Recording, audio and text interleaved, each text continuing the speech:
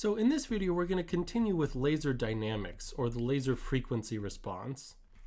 And we're going to try and solve the differential equations that we presented last time. So the first one, and let's deal with this first, was in terms of the photon, the number of photons within our cavity. And so that differential equation is just that the rate of change of the number of photons is just our stimulated emission term. So our stimulated times our active region volume minus the number of photons that we lose to the outside world, NP divided by our photon lifetime, tau p. Now we said in the previous video that when we apply some DC current plus some change in that current, every one of these components is going to now have a DC term. So our stimulated emission is going to have a DC term plus some AC term, some change, some small signal change. And so we can rewrite the equation. So just blindly plugging in this fact that we're always going to have some DC term plus some AC term. So the time derivative of this DC term plus delta n dt, this should be equal to our stimulated plus delta r, or our DC component plus our AC component. And our active region volume doesn't change as a function of time, presumably, minus the number of photons, which also has a DC term, and then an AC term. Now, the time derivative of something that's constant with time, this guy here, is just 0, so this is going to drop out. And also, since all of these individual AC terms, we're assuming that they're functions of time, and I haven't written that explicitly here, but they are all functions of time, and all these DC terms are not functions of time. So all these DC terms are not functions of time, and since we've got a 0, so on this side we've got 0 plus d delta n dt, this has to be equal to all of our DC terms. So our stimulated 0 times our active region volume minus our DC photon count divided by the lifetime plus our AC term, so delta R stimulated, let me put that subscript back in, times our active region minus delta n over tau p. Now notice that this is all a function of time, and this is a function of time, but this is not a function of time, and the two sides must be equal, so this whole term must be equal to 0. And you could just get that, you can get that many different ways, but this is my personal favorite argument. And so we're left with our differential equation just being the rate of change of the small signal change in photons. Oh, this should be NP. This is just equal to our small signal change in stimulated emission minus our small signal change in photons divided by our photon lifetime. So now all we need to do is figure out this guy, this delta R stimulated term. And we said in the previous video and in other videos as well, that we can just write the stimulated emission as our, or let's actually write this whole term. So delta R, or let's write R stimulated times our active region volume. This is just Vg times our gain, which is a function of the carrier density, times our confinement factor times our number of photons.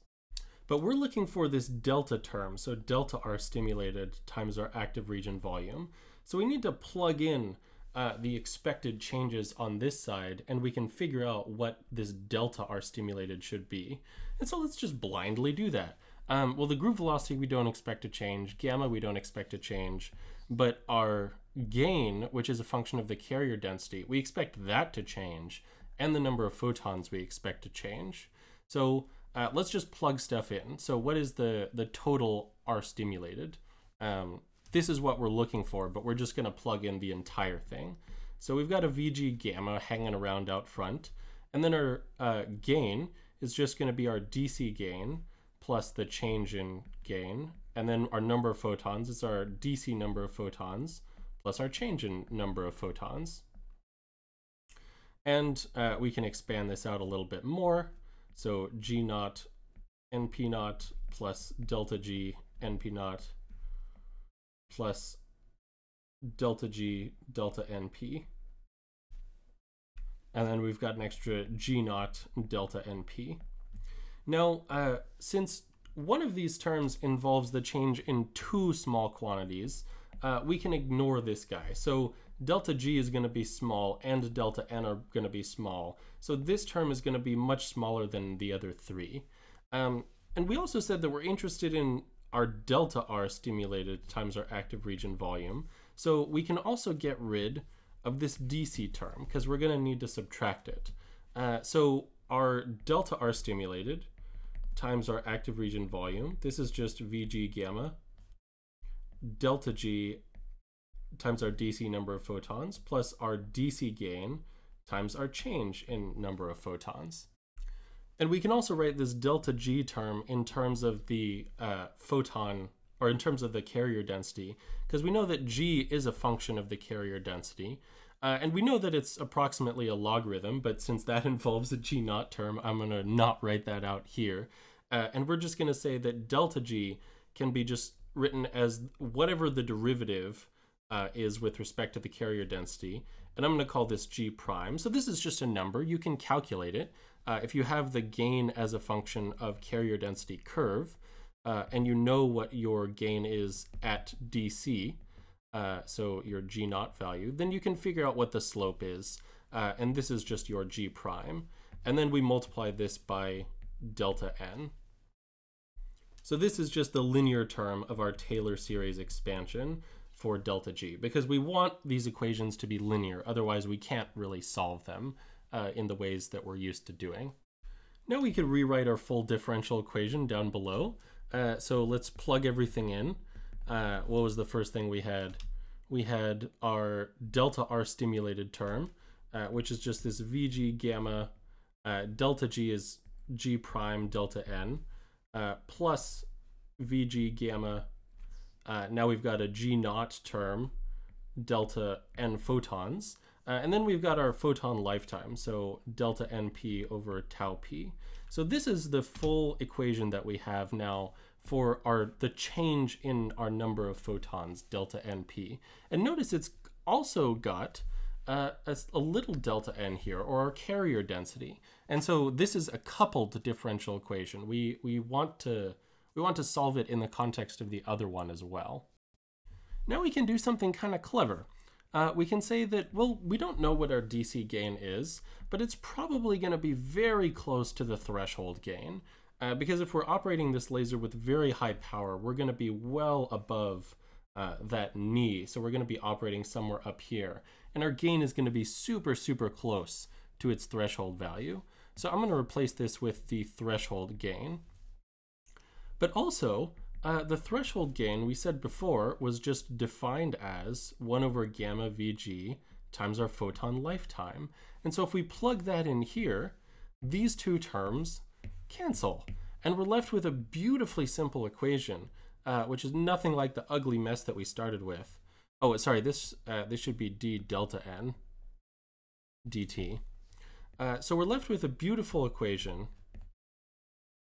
which is just in terms of a single, we've got a single term on each side. So VG gamma G prime delta n. And if we're interested in the frequency response, now we can just replace this derivative with a j omega, or an s if you want the Laplace transform. And we can use this to solve for delta n, so little delta n, our carrier density, because ultimately we're looking for everything in terms of the number of photons inside our cavity, because this will give us the output power. So we want to eliminate this carrier density wherever we see it in our equations. And we see that if you just divide both sides by this guy, delta n is just going to be j omega delta np divided by vg gamma g prime. Actually, so sorry, it looks like I've dropped one of my terms. So this np naught somehow disappeared when I rewrote this equation. So there should be an np naught here in front of this delta n. So our DC number of photons. And we can rewrite that here. So that also goes here.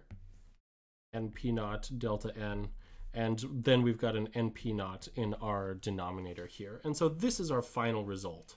And we can now plug this in anywhere in our carrier rate equation, which involves the rate of change of our carrier density, or once we transform it, the rate of change of our small signal carrier density. Then we can plug this in anywhere we see delta n. And if we're being precise, this should really be delta n as a function of omega.